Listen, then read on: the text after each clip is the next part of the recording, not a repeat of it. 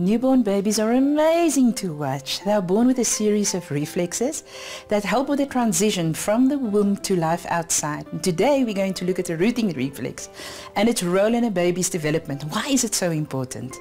Rooting starts the moment you touch the corner of a baby's mouth and its mouth turns towards the stimulation and it opens up to be able to latch and then form its mouth around the nipple, so there's very good closure which develops muscle tone around the lips. As baby suckles, the tongue muscles get a workout along with the cheek muscles to create enough suction to maintain a constant flow of milk.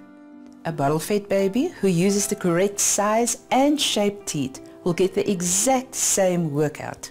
These countless hours of sucking are actually early preparation for clear pronunciation of language a little bit later. So mommy, when you see your baby's reflexes, know that every movement is a building block in your baby's future. More baby care tips on your next Pampers Monday Minute.